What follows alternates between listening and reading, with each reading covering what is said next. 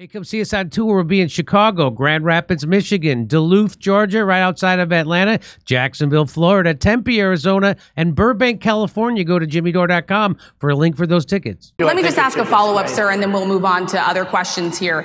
Some of your own supporters, including Republicans on Capitol Hill, have labeled Vice President Kamala Harris, who is the first Black and Asian American woman to serve as vice president and be on a major party ticket, as a DEI hire. So now I have to stop it there, because these are the people who push DEI. Diversity, equity, and inclusivity. Is that what that stands for, correct? Yep. So why would you now be upset that it worked? Either you support DEI or you don't. Why do you look at DEI as, she's the one framing it as of course Kamala Harris isn't DEI. So are you saying people who are DEI are less than? You're the one. She's the one actually saying that. She doesn't even really realize that she's undermining her own position of DEI. Am I wrong about that, Ian? No, that's the thing about all these like woke ideologies and identity politics, is they inevitably are self-undermining, and it's like lying. It's like you inevitably will eventually get tied up in lies that are conflicting with your other lies, because none of it is reality and none of it makes sense. And Biden himself, on the White House, like official White House website, back when Kamala was chosen as the vice president, at the very first paragraph, it said she has all these strengths, not the least of which being that she's the first Black and Indian like vice president or whatever it was, is like directly on the website in the very first paragraph about why she's qualified and a great pick for vice president. And when Joe Biden said he was going to pick his Supreme Court justice, he said it has to be a Black woman. That's a DEI pick. And so you guys it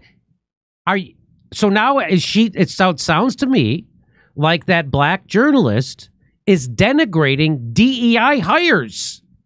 That's what I thought. We should be celebrating it. That's what I thought right-wingers do. So she doesn't even realize, as you said, Ian, she's undermining her own position, which is to be pro-DEI. But Trump, I think actually Trump handles it. Let's watch. Let me back it up just a little. Is the first Black and Asian American woman to serve as vice president and be on a major party ticket as a DEI hire. Is that acceptable language to you? And will you tell those Republicans and those supporters to stop it? How do you define DEI? Go ahead. How do you define diversity, equity, and inclusion? Okay, yeah, go ahead. Is that what your definition? That is give me a definition then. Would you give me a definition DEI. of that? So he's trying to get her to say, what does that mean when you hire somebody DEI? What does that mean? You mean you're hiring somebody on their race or their gender? You're not hiring them on their qualifications. That she won't say that. She just keeps saying DEI. So, but that's what he's trying to get her to say. She won't say it. So here we go. A definition. Sir, I'm asking you a question, a very direct question. Define it for me, if you would. I just defined it, sir. Do you believe that Vice President Kamala Harris is only on the ticket because she is a Black woman? Well, I can say no. I think it's maybe a little bit different. So I've known her a long time indirectly, not directly very much. And she was always of Indian heritage, and she was only promoting Indian heritage. I didn't know she was Black until a number of years ago when she happened to turn Black, and now she wants to be known as Black. So I don't know, is she Indian or is she Black? She has always identified as a Black woman. She went to a historically Black college. I respect either one, but she obviously doesn't, because she was Indian all the way, and then all of a sudden she made a turn and she became a Black person. Just to be clear, sir, do you believe that I think somebody should look into that too when you continue in a very hostile, nasty tone. So, again, Trump is landing with that crowd because I happen to know that there are lots of Black people who feel that way, that all of a sudden when it became expedient for her to be Black, she was Black. And he says Black in a funny way. Black. However, it's funny. And there's lots of people in that crowd who are with Donald Trump on this again. And they know that she played up when it was Indian. She was when she was elected senator, she wasn't the first Black Indian senator. She was the first Indian senator. Yep. So that's what she played up. And I'll show you that in a second. But and that woman is denigrating DEI hires. Yep. How but the crowd is wise to it. And the crowd is not dumb. They that's the funny thing about Democrats. That's is that right. They treat black people like they're dumb. Like you're not smart enough to get a voter ID. Like you can't get an ID. So it would be racist to have voter ID. Like, are you kidding me? Like they know what it's like to get pandered to, because they get pandered to every 4 years and then thrown by the wayside for the next 4 years. It's like, it's so ridiculous. And so when they're clearly being pandered to, no shit, they're going to side with the guy that's just treating them like humans and calling out what's in front of everyone's face. Here, let's watch the rest. That question, sir. Do you believe that Vice President Kamala Harris is a DEI hire, as some Republicans I really don't have know. said? I mean, I really don't know. Could be. There are some, and there are plenty. I know this lady. What he should have said was, what would be wrong with that? Yeah. What would be wrong? I thought you support DEI hires. So are you saying now we shouldn't do DEI? That's what he should have said. What would be wrong with that? But he did a good job. He didn't do a great job. But she's doing a horrible job. Right over there, Harris is a fantastic. So I just want to remind people, this is from the AP. When she got sworn in as senator, Indian American members of Congress sworn in, not African American, Indian American, Indian. That's what the AP said. Yeah. That was 7 years ago. I think the important thing to highlight too is that she was raised by her Indian mom. Her black dad, her Jamaican Has dad, was not denounced in her her life at all. Like, not at all. Ever since, like, basically she was an infant. That's right. And that's fine. You know, that's nothing wrong with that. You can grow up that way. That's cool.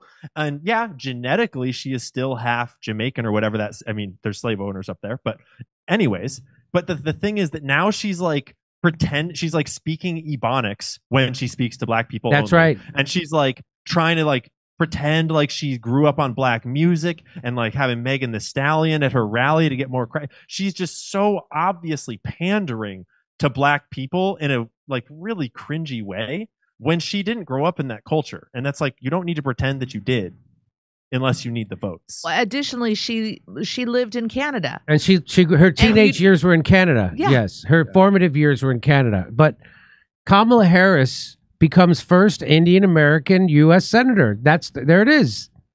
2016. November 9th, 2016. Yep. So, and she didn't get upset and go, no, I'm black. But I do know this. Kamala Harris is full of shit, but she does identify as honest. Okay. And here, I'll just give you this. Here's from Vox. This is from February 5th, 2019. The First Step Act explained. The measure, which Trump signed into law, is the most significant criminal justice reform legislation in years. Essentially, the law allows thousands of people to earn an earlier release from prison and could cut many more prison sentences in the future. That's his legacy. The exact opposite is Kamala Harris's and Joe Biden's. The exact opposite. And I'm black surprised people that Vox reported on that. That's cool. and Good black for you, Vox. people know this. But even Vox knows this, for F's sake. Yeah. Okay, I mean, no wonder why those Democrats are so upset with Donald Trump. They wanted to keep those black people locked up forever for the slave labor, which is why Kamala Harris got reprimanded twice by a federal judge in the state of California, ordered to release prisoners, and she wouldn't. And when her office argued in front of that judge, why haven't you released the prisoners that we ordered you to release? Her office argued that we couldn't do it because it would upset the prison labor system. To me, that sounds like slavery. I mean, a lot of people don't realize that the prison labor system is used by all the big corporations in our country, like McDonald's, Starbucks, cell phone companies, like the donor class, the oligarchs. They get basically free labor. They pay like a nickel an hour or something like that to most of them, from thousands and thousands and thousands and thousands of mostly black people. In some senses, it might even be worse than some slavery. So now they're going to ask him about, they're going to try and make him seem foolish about his assertion that immigrants threaten black jobs or jobs that are held by black people. He says black jobs when, of course, we all know what he means, which is jobs held by black people. But they try to make it, they try to get it into a semantic gotcha. Here we go. Question, sir. Do you believe that Vice President Kamala Harris is a DEI hire, as some I really Republicans have don't said? know. I mean, I really don't know. Could be. There are some, and there are plenty. I know this lady right over there, Harris, is a fantastic person who just interviewed me at length, and we had a great interview, I think, and I heard you got very good ratings on that Well, interview. you told me it was the longest one of your life, so we had a good discussion. Look, I want to talk about why you're here today. I mean, it is not lost on us how divided we are as a country. And as you were coming today, we really got to see that we are divided along the lines of race, along the lines of gender.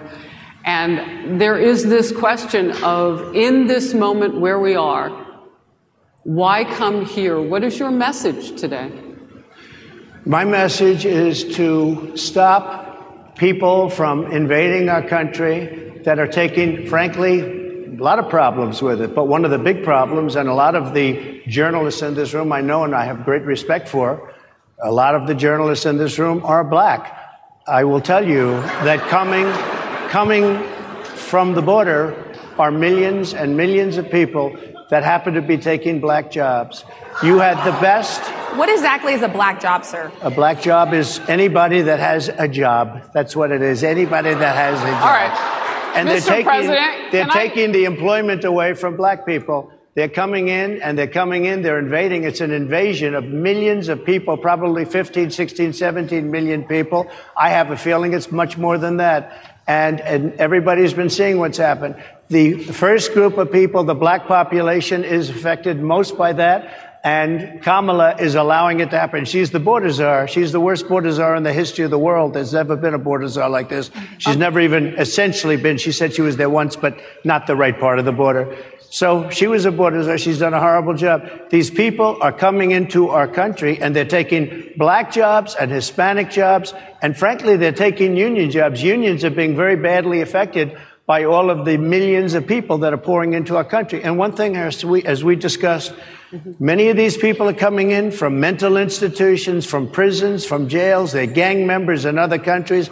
Other countries are setting loose their prisoners. They're opening up their prisons and their mental institutions, and they're taking their bad people, drug dealers, gang members, and they're bringing them into the United States. And by the way, their crime rate is going down, and our crime rate is going to be a disaster. Mr. President, I want to get into... I think that was a good answer. A lot of people have been trying to distract from what he actually said, the substance of what he said, and they're trying to make it like there's something that's called a black job. Yeah, that's why I saw a video of two surgeons saying we're black and we have a black. So they're trying to again distract from the substance of what he was saying, and the substance of what he is saying is that black people. Why do you think he has 22% of the black vote? Well, because a lot of black people, especially black men, see immigrants as a threat to their employment. In fact, this is from the Pew Research Center. More blacks than whites say they or a family member have lost a job or not gotten hired because an employer hired an immigrant worker. Blacks are also more likely than whites to feel that immigrants take jobs away from American citizens rather than take jobs that Americans don't want. For blacks, the growing presence of immigrant workers adds to the formidable obstacles they face in finding a job. So that's a fact. And so what Trump was saying right then is actually landing with people in the audience because they know this, because they know black people. They also know other black workers. And they also might remember that Barack Obama had his Civil Rights Commission look into this. This is from Amuse on X. He says Obama's commission concluded illegal immigration reduces black employment and wages. The U.S. Commission on Civil Rights report titled The Impact of Illegal Immigration on Wages and Employment Opportunities of Black Workers concluded that illegal immigration adversely affects black workers economically. The report indicates that illegal immigration leads to a loss of job opportunities and wage depression for black workers. The experts briefing the commission in April of 2008 pointed out both economic and non-economic factors contributing to these negative impacts, such as increased competition for low-wage jobs. And there it is, the impact, that's it. The impact of illegal immigration on wages and employment opportunities for black workers. So let me throw it to you, Ian. This actually seemed like a smart move for Trump to go there. Yeah. He wasn't perfect by any means. He could have did better, but it certainly, I think, was a net positive for him. And the people are saying that he embarrassed himself those are just partisan hacks. And lots of black people are saying the exact opposite. What do you say? I mean, you picked the perfect source to illustrate it. When Obama says it, it's totally fine. Yes. When Trump says it, it's racist. That's right. But realistically, like, the people that are offended by that are the same people that are offended by things that are words but not truths. And I think more and more our world is getting filled with people that say there's no such thing as gender. There's like you can't define what a woman is, but like everyone with a brain knows what a woman is. Like we know what that is. Like we know that black people and white people occupy different spaces in our world right now, whether that's right or wrong. It's just the truth. And like we all know that. And black people are not dumb. Black people know this. They've been living it their entire lives.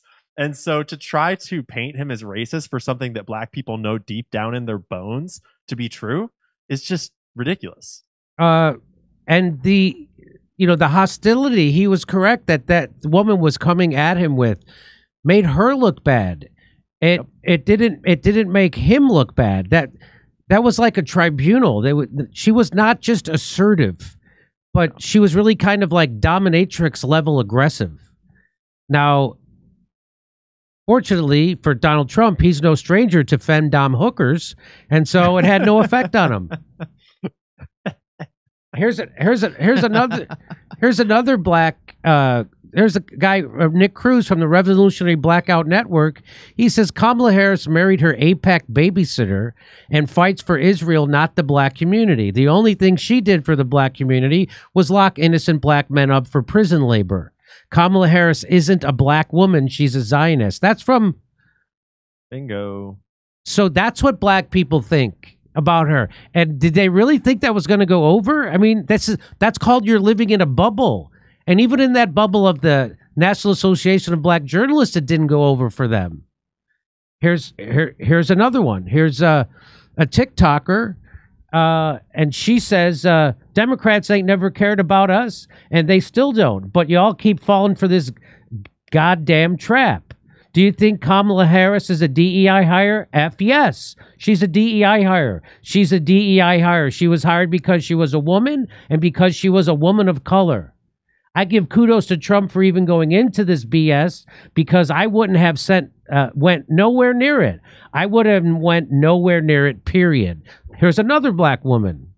Happy freedom, patriots. It's Rich Love America. Trump decided to spend his afternoon at the National Association for Black Journalism today, aka the Lion's Den. At a time when black men are leaving the Democrat Party in droves, this is the best journalism that you black women had to offer, embodying what people assume black women are. Combative, aggressive, accusatory. That was not a debate. That was supposed to be an interview. You're talking to the former and future president of the United States of America. He didn't even have to show up. He could have been like, no, Kamala's not going to be there. It's not worth my time. I'm not going to go. But not only did he go, he waited 30 minutes. How long did y'all know that this event was going to happen? And y'all don't have your stuff together? Was y'all on color people time? Unprofessional hoes. Hoes for Harris. He thought enough of his voters to still go to this event. Trump showed up like, what you got for me? I'm ready.